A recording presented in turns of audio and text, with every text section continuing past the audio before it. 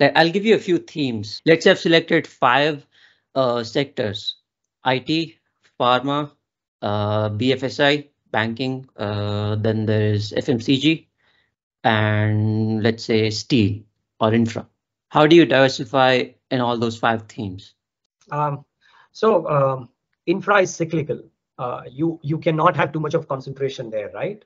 So you got to be mindful of that. Currently, it is doing really well, so it's an up cycle. So maybe you take advantage of that and keep a slightly higher allocation.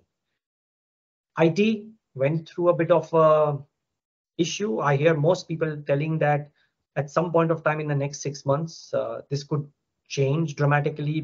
Companies are winning orders. So maybe the good part of the IT cycle as well as the pharma cycle is up ahead of us. So maybe that's a good one. FMCG. So I mean, yeah, maybe act from here on, maybe a higher allocation to IT and pharma.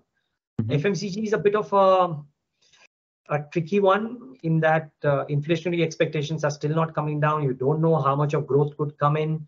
These companies are not cheap under any stretch of imagination. So you've got to be careful with your allocation there. What is the fifth sector that you told me? Steel. Steel. The companies are very confident of demand. If Indian infrastructure demand is going to grow, which looks very likely, and if you are believing in the infrastructure cycle, then you've got to believe in steel offtake as well. The joker in the pack out there is China. If China decides to stimulate, then steel prices inch up. I would reckon sentiment around steel stocks also inches up. But if you just hear the commentary from the steel companies, they are very constructive. Maybe not a bad bet.